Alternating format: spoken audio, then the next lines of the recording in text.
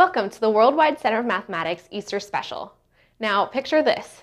There's a 7-year-old boy who wakes up on Easter morning. Let's call him John. He wakes up and sees the Easter Bunny.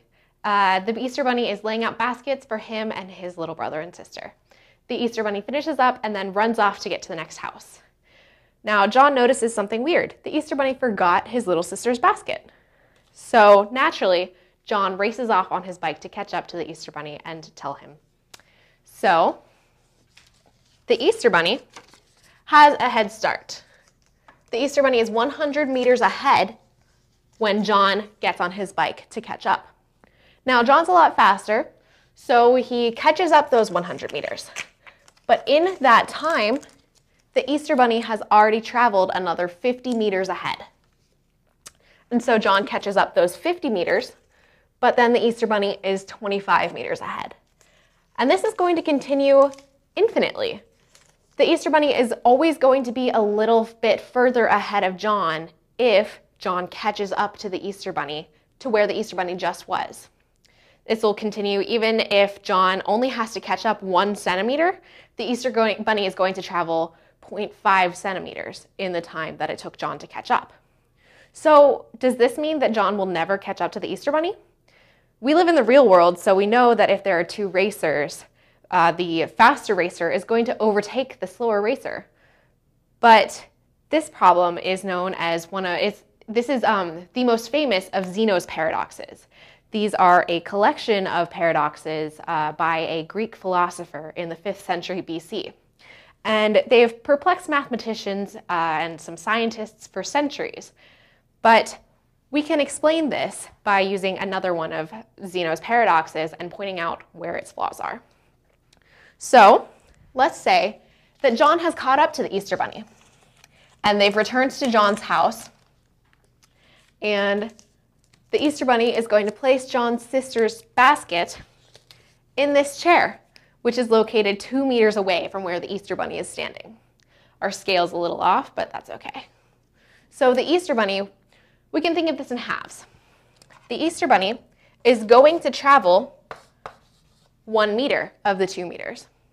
And then the Easter Bunny is going to travel half that distance again, 1/2 meter.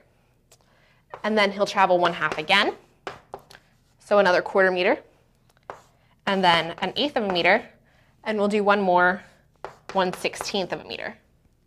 If he's traveling an infinite amount of halves, will he ever reach the chair? So let's explain this using a couple of equations. So our bunny is traveling 1 meter plus 1/2 meter plus 1/4 meter plus 1/8 meter plus 1/16, and it got a little squished, but there's a ellipse on the end there to show that the equation goes on and on forever. And so let's divide this equation in half. So 1/2 of our b, and we're going to divide each of the terms separately. So 1 divided by 2 is 1/2, plus 1/2 divided by 2 is 1/4, plus 1/4 divided by 2 is 1/8, plus 1/8 divided by 2 is 1/16, and each of the subsequent terms are going to be divided by 2. And now we're going to subtract this entire equation from our original. So b minus 1/2 b, that's 1/2 b. And let's look at what we have here. 1/2 minus 1/2 is going to cancel out. It's going to be equal to 0. And 1/4 minus 1/4 cancels out again. And each of these terms are going to cancel out except for the 1. So we see that 1/2 b is equal to 1. And if we multiply this by 2, the distance that the Easter Bunny travels is 2 meters. And so we see that the Easter Bunny, even though Zeno's paradox seems a little bit weird, the Easter Bunny will travel those 2 meters. Now the reason this works is because there are a couple of different kinds of infinity. And what I'm talking about in particular here is infinite series. So there are 2 different kinds of infinite series. There are diverging infinite series where, for example, you'd have 1 plus 2 plus 3 plus 4 plus all the way to 100 plus 101, and on forever. And so this kind of infinite series is called diverging, because when each of these terms is added up, it will go up infinitely. It'll go on to infinity. The infinite series that we used here is a converging infinite series, because we know that it adds up to a finite amount, in this case 2. So let's look at it using sigma notation. So we're going to have an infinite number of terms, and we're going to start where our first term, n is equal to 0. That'll make more sense in a second.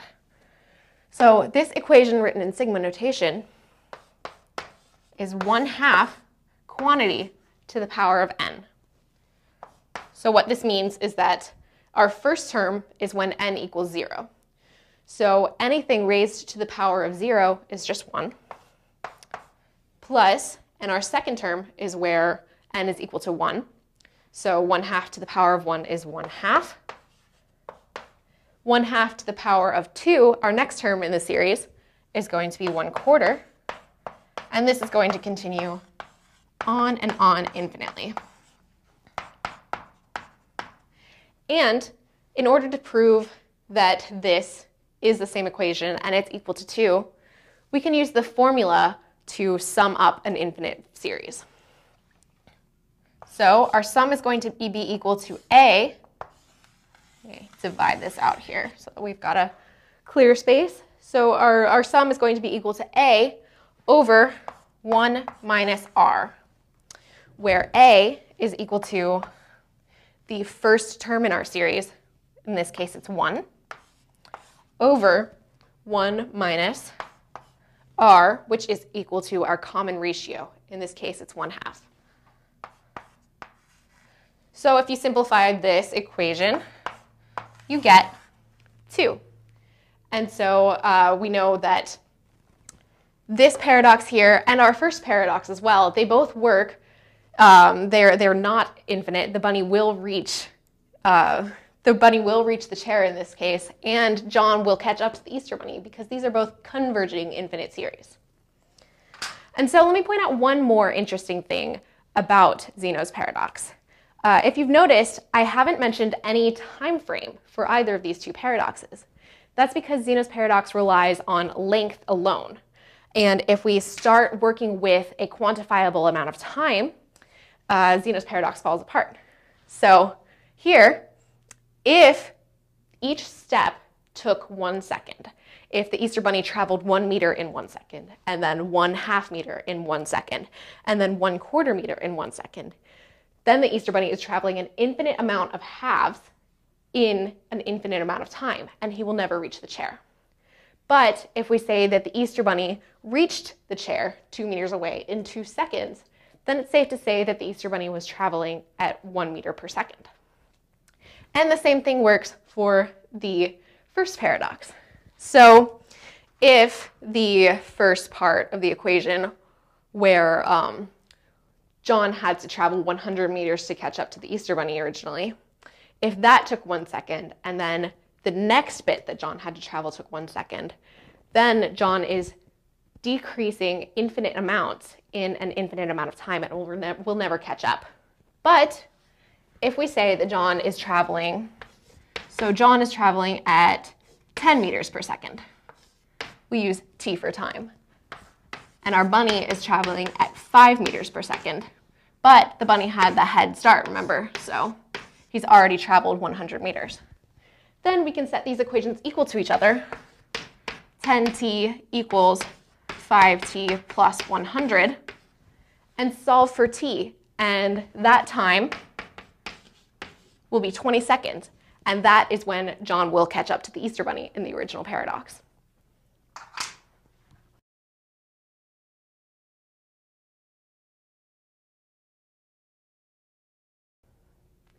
Thank you for watching the Easter special on Zeno's paradox. So, click on the blue egg to subscribe to our channel for more math videos. Click on the yellow egg to visit our holiday playlist for more specials. And click on the green egg to visit centerofmath.org for even more math resources.